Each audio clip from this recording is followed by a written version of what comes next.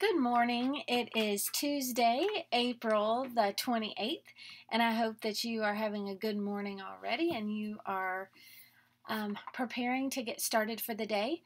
I have a book I want to share with you today called The Kid from Diamond Street, and I want to share this book with you because we are getting ready to go into the 1920s in our history, and we are talking about how times are changing, and this book is set in the 1920s, and I want to give you a really good idea of what it looks like at the time, what people are feeling and acting like.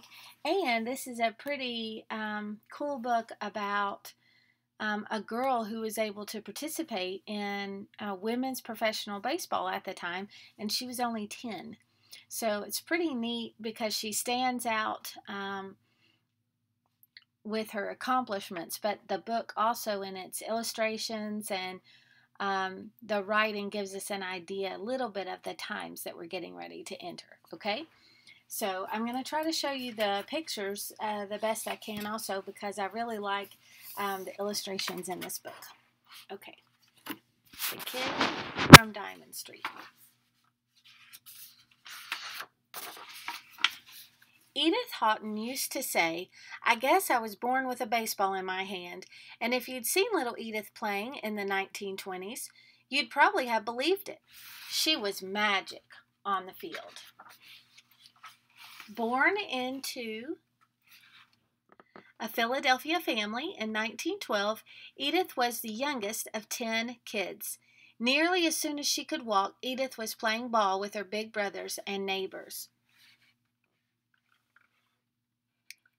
It didn't matter that there was no such thing as Little League or that most girls didn't play baseball. If there was a sandlot game anywhere near her house on Diamond Street, you could bet she was right in the middle of it. So here's a picture of her.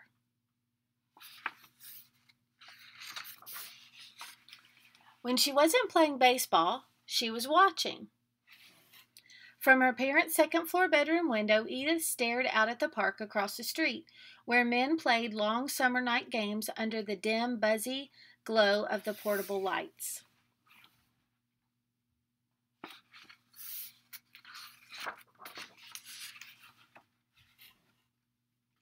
Edith was 10 years old when she heard about the Philadelphia Bobbies, an all-female baseball team that was looking for new players. She grabbed her glove and rushed to Fairmount Park where the Bobbies were holding tryouts.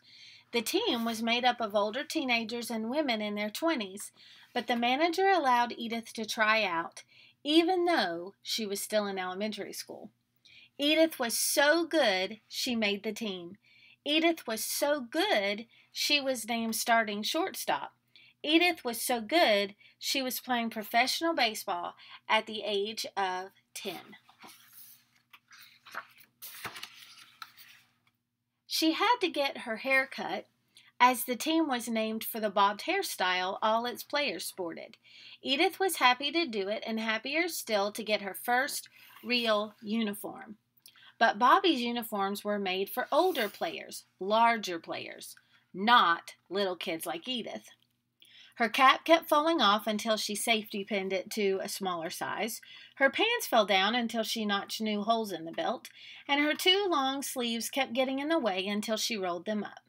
She may have been the smallest one out on that field, but there was nothing puny about her skills.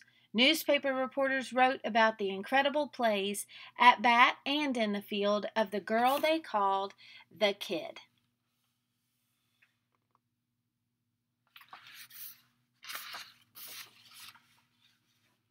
Because they were the only female team around, the Bobbies played against men's teams all over Philadelphia, throughout Pennsylvania, and as far south as Virginia. Edith's parents came home to home games whenever they could. When my father went along, he would always be talking about how great his daughter was and all. I'd be saying, "Pop, would you be quiet?" But her daddy kept boasting. He clipped newspaper articles and kept a scrapbook, too. And it wasn't only her dad who was impressed. Fans lined up to attend their games. Tickets and snacks were sold. People cheered. I guess we were an attraction, Edith said, being a women's team. The attention never mattered to her. The Kid just wanted to play. In 1925, when Edith was 13, the team had an opportunity to set forth on a great adventure. They were invited to play against male teams, mostly college level, in Japan. The people of Japan loved baseball, and promoters were certain thousands of fans would turn out to cheer for the all-female team. Japan was halfway around the world. No one Edith knew had been to Japan. Most people she knew hadn't stepped foot outside of Pennsylvania. My parents had to go to school and explain to them about this, Edith said. The principal and teachers agreed that I'd get more out of that trip than being in that class, and it's true. So the kids set out on a long train journey across the country with the rest of the Bobbies. Edith was traveling without her parents, but Bobby's manager, Mary O'Gara, always kept an eye out for her, making sure older players were on their best behavior around Edith and the other teenage girls. They barnstormed through North Dakota, Montana, and Washington, playing 8 exhibition games against men's teams along the way. I didn't care who was playing, Edith said, as long as we were playing.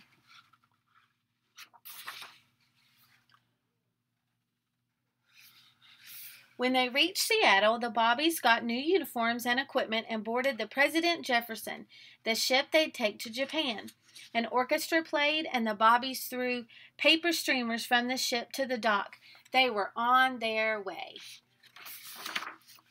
At a big dance on the ship, the first night, left fielder Nettie Gans got up and played violin with the ship's orchestra. Then the ship started rocking. A lot. Edith got really, really seasick.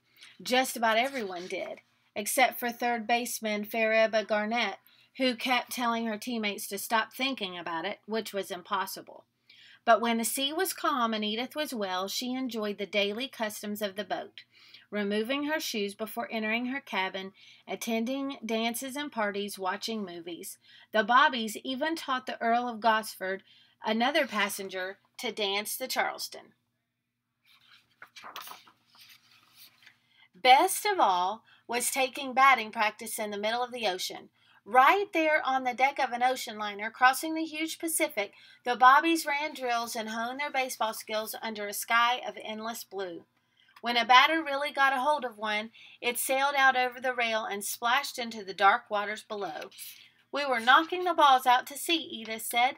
No one was rushing to make plays against the railing. The drop down was a big one.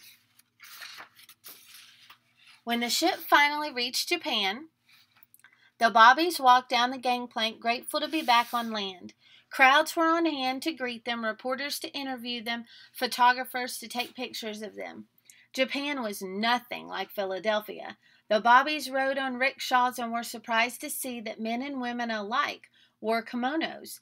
Everything was different, even the shape of their houses.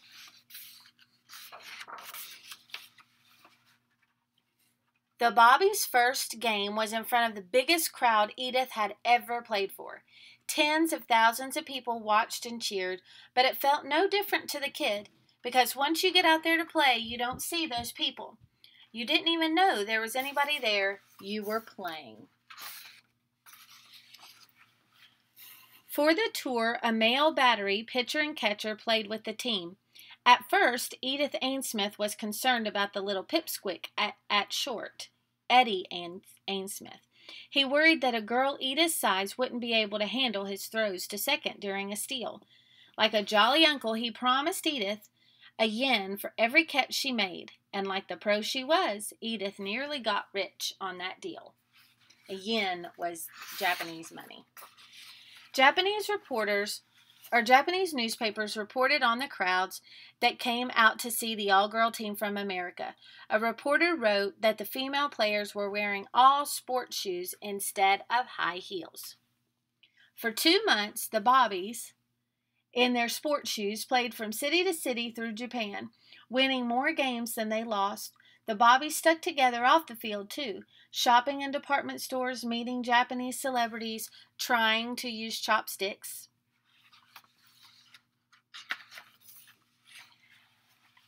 As in summer camp, the girls often sang together. Edith and Nettie sometimes played piano. Second baseman Jenny Phillips played guitar.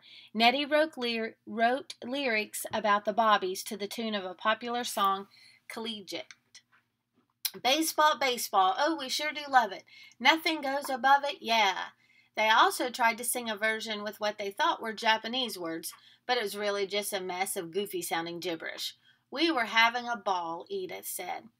But it was sometimes hard to be away from home, especially on American holidays.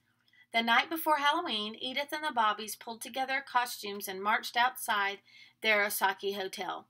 They knew Mischief Night, as it was called back home, wasn't celebrated in Japan, but they couldn't resist. They wondered what Japanese passerbys thought about their dressed-up selves, but it hardly mattered. They were together, celebrating. When it was finally time to return home, the seas were calmer and the only one person was sick, the one who had told all the seasick Bobbies to just think about something else. Poor Fareba was green. They were still on the ship on Thanksgiving, and Edith gave thanks for her wonderful adventure and for the Bobbies, her baseball family. After their big feast, the teammates felt so at home that they got up to a little trouble. The Bobbies switched up the shoes people had left outside their cabins. What a surprise it must have been to find someone else's shoes waiting in the morning. When they arrived home, they were again greeted by reporters and photographers. After posing for pictures and saying goodbye to her teammates, Edith finally returned to her family and her home on Diamond Street. I had a lot of good memories, Edith said. I met a lot of fine people. I always enjoyed playing. Maybe that's why it came easier to me. I didn't want to stand still. And so she didn't. Not when she came home from Japan and not later, when she continued to play for other teams. How could she, when she was born with a baseball in her hand? Okay, here's some real pictures of her. That was her at the time she was playing. And then this is her older. She continued to play. She played with a couple of other teams. And then when World War II came, she served on a team for the women's Navy, and they played games. And then she became one of the first women's baseball recruiters for, I think, a Pennsylvania team.